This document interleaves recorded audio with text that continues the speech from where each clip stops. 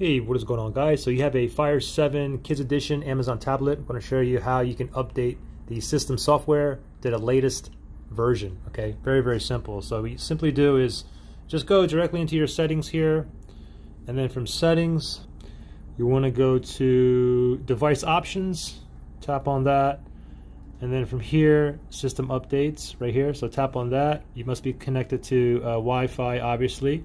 And you can see the version that you're currently running here. You can see my OS, Fire OS version is 6.3.1.2. And I can go ahead and check now. There shouldn't be an update because I just updated yesterday.